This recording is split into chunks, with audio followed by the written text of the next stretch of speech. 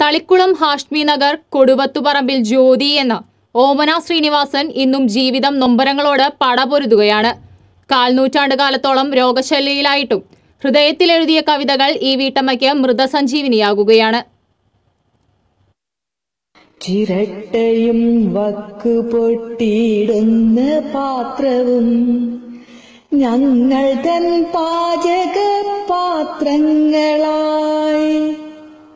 ചോറിനു പൂഴിയും കറിക്ക് നീലകളും അരിഞ്ഞു ചേർത്തന്നൊരുണുമാക്കും. ഏക മകളെ പ്രസവിച്ച് 7 മാസം കഴിഞ്ഞതിന് പിന്നാലെ ശരീരം തളർന്ന് ഓമന കിടപ്പിലായി. സ്പൈനൽ കോഡിലെ ഡിസ്ക് സ്ഥാനം തെറ്റി കിടക്കുന്നതായിരുന്നു രോഗാവസ്ഥ. 24 വർഷം മുൻപായിരുന്നു ഭർത്താവ് ശ്രീനിവാസന്റെ ആകസ്മികമായ മരണം. അരയ്ക്ക് കീഴ്പോട്ട് തളർന്നെങ്കിലും വാക്കറിൽ പിടിച്ചു നീങ്ങിയുള്ള ജീവിതം. ടൈപ്പ് റൈറ്റിംഗിൽ മികച്ച പരിശീലനം നേടിയ ഇവർക്ക് 1 വർഷം മുൻപ് ടോയ്ലറ്റിൽ വീണ് പാദത്തിന്റെ എല്ല് തകർന്ന് ബലക്ഷയമായി. നാടൊന്നാകെ നേരിട്ട പ്രളയത്തിന്റെ ദുരന്ത കാഴ്ചയ്ക്കും ഓമന എന്ന വീട്ടമ്മ സാക്ഷിയായി. കല്ലുകൾക്ക് മുകളിൽ ഉയർത്തിവെച്ച കട്ടിലിൽ ഇരുന്ന് തിരമാലയോളം ഉയരുന്ന പ്രളയത്തെ ഈ വീട്ടമ്മ കണ്ടത് നിർവികാരതയോടെയാണ്.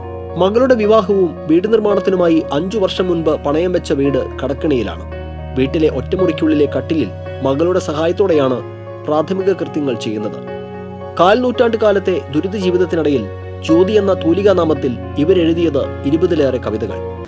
ഞാൻ കഴിഞ്ഞ 28 വർഷമായിട്ട് ഇതിനകത്ത് കിടക്കുന്ന ഒരാളാണ്. പിന്നെ എൻ്റെ എല്ലാ ആവശ്യങ്ങളും പ്രാഥമിക കാര്യങ്ങളും നടക്കുന്നത് ഇതിനകത്ത് തന്നെയാണ്.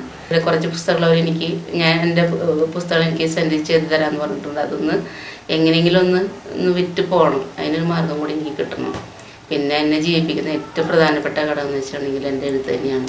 എഴുത്തില്ലെങ്കിൽ എൻ്റെ മാനസിക നില തെറ്റുമായിരുന്നു. ദിനവും അമ്മയും ബാല്യവും നിശാഗന്ധിയും ലാൽസലാമും പൂമൊട്ടും കോലങ്ങളും മനുഷ്യജീവിതത്തിന്റെ നേർക്കാഴ്ചകളാണ്. കണ്ണൂർ തളിപ്പറമ്പിലെ സാംസ്കാരിക കൂട്ടായ്മ ഓമനയുടെ ഒറ്റമരക്കിളി എന്ന കവിത ഇവരുടെ വാട്സാപ്പ് ഗ്രൂപ്പിൽ പോസ്റ്റ് ചെയ്തു. പയ്യന്നൂരിലെ ഫ്രീഡം ഫോർ ലിമിറ്റഡ് യൂത്ത് സംഘടനയുടെ ചിറകെന്ന പുസ്തകത്തിലും തളിക്കുളത്തിന്റെ ഓമന കവിക്ക് ഇടം കണ്ടെത്താനായി. ഒറ്റമരക്കിളികൾ എന്ന പുസ്തകം കൂടുതൽ വായനക്കാർക്ക് സമർപ്പിക്കണമെന്നാണ് ഓമനയുടെ ആഗ്രഹം. ചികിത്സയിലൂടെ ശരീരശേഷി വീണ്ടെടുക്കാമെന്നാണ് വിദഗ്ധ അഭിപ്രായം. ചികിത്സയേക്കാളേറെ മകളുടെ ഭാവിയും തന്റെ കവിതകളുടെ ഉയർത്തെഴുന്നേൽപ്പുമാണ് തളിക്കുളത്തിന്റെ ഓമനയെന്ന ജ്യോതി ശ്രീനിവാസന്റെ പരമമായ ലക്ഷ്യം. T.C.V. ത്രിപ്രയാർ.